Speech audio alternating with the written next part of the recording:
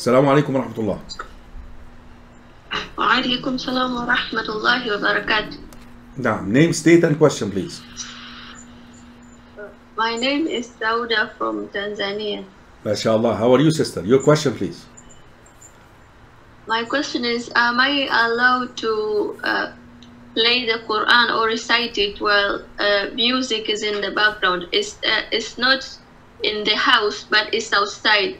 But we can hear it in the house.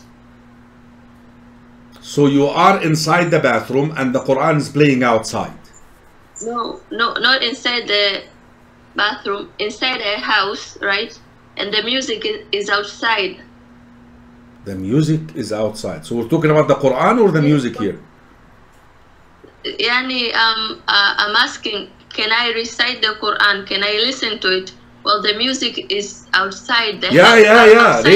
Outside And raise your voice. Compete with the music. May Allah reward you.